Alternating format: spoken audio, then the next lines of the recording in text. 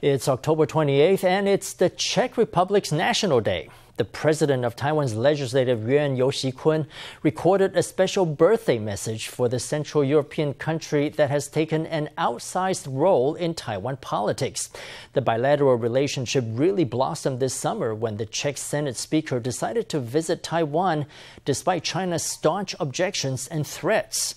Since then, Taiwan and the Czech Republic have been exploring new collaborations and planning mutual trade visits for the coming spring.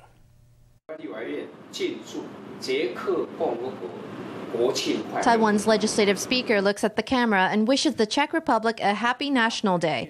It's a gesture of friendship toward the country, whose Senate President Milos Vystrcil made a high-profile visit earlier this year. Vystrcil had extended his good wishes to Taiwan earlier this month on the occasion of Double 10 National Day.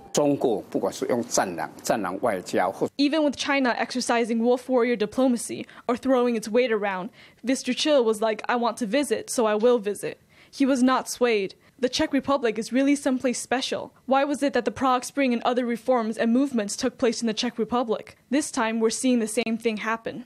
Vystrcil's defiance in the face of Chinese aggression had prompted other countries to take notice of Taiwan and its plight. Recently, Speaker Yo contributed op-eds to select media outlets abroad to further amplify Taiwan's voice. The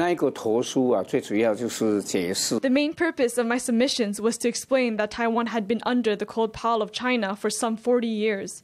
After the outbreak of the coronavirus, the world gradually came to see China's true face. For us, that's equivalent to seeing a sign that spring is coming. And so we are extending both arms to embrace democratic nations across the globe. This is the first time a Legislative Yuan speaker has moved to speak for Taiwan through foreign news outlets. Calling for a democratic alliance against Beijing, his pieces were carried in the Washington Times, Japanese outlets, and the UK's The Times. He quoted the leader of the 1968 Prague Spring, Alexander Dubček, who famously said, "You can crush the flowers, but you can't stop the spring." Yo said that Taiwan and the world could be about to see the dawn of another democratic spring. The world is coming to realize the CCP's fundamental nature. It is an authoritarian system that conducts wolf warrior diplomacy. In Xinjiang and Tibet, it has violated human rights and carried out religious persecution. As people gradually come to understand this, they will come to treasure Taiwan.